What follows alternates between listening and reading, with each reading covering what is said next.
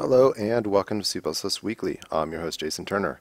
In this episode I'm going to discuss stack elision. So in the last episode I discussed heap elision, and that's something new that most people aren't aware of. But I want to discuss stack elision today, which is a phrase that I honestly just made up. I don't really think it actually exists. And in fact, I think this is just a case of eliminating unused variables, but I need to make a point with it. So if you were to create a large array on the stack, any compiler today is simply going to remove this because it's an unused variable. And in fact, you can even use parts of it if you want to.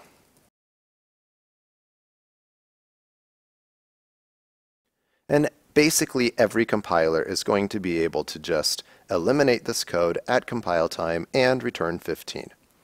And indeed, I think we can even lower our optimization levels pretty low. Yeah, we're just down to 0.1 and it's still able to do this with no sweat at all. And what do we do with this information? Well, we can do some interesting things, I think, and I'm going to play around with them for a moment and see.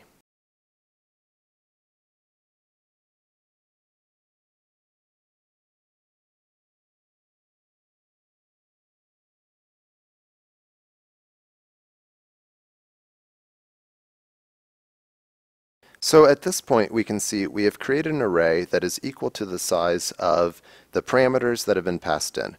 And GCC in this particular case is taking advantage of the fact that we've invoked undefined behavior by having a function with a return value that we're not returning anything from. And it's just saying that we return 0.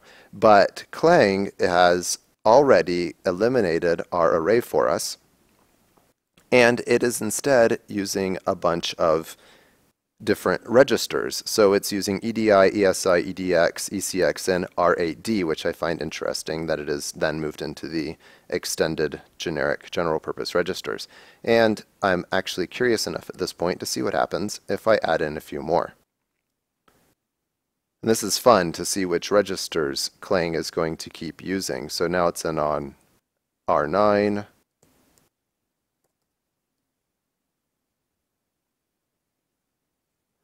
and then it is pushing some values to the stack after it's used up all the general purpose registers that it's interested in using.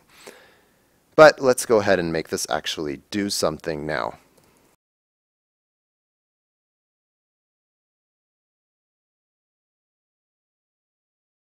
And because we are not using any containers, we need to include the Iterator Header.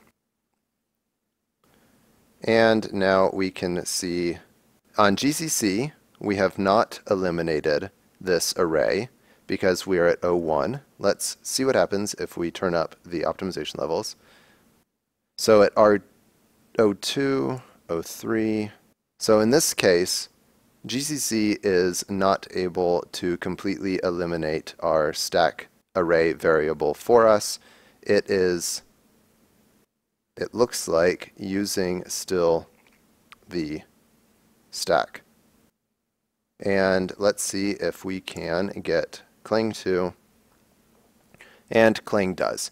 So we have an array, we assign it with all the values of our sum, we return the accumulate, and everything works as expected. Now there are definitely many other ways to do this accumulate with a variadic template, and I'm not trying to say this is a best practice or something that you should do. I'm just playing with what are the compilers able to eliminate at compile time.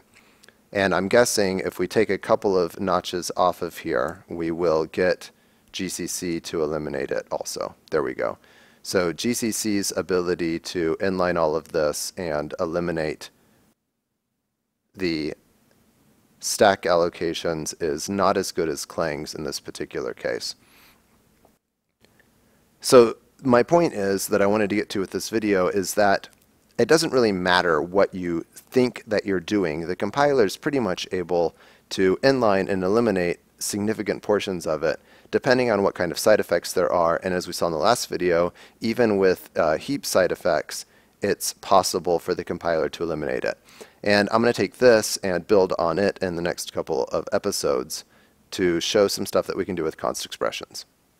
Be sure to subscribe, follow me on Twitter, and check out any of the links below.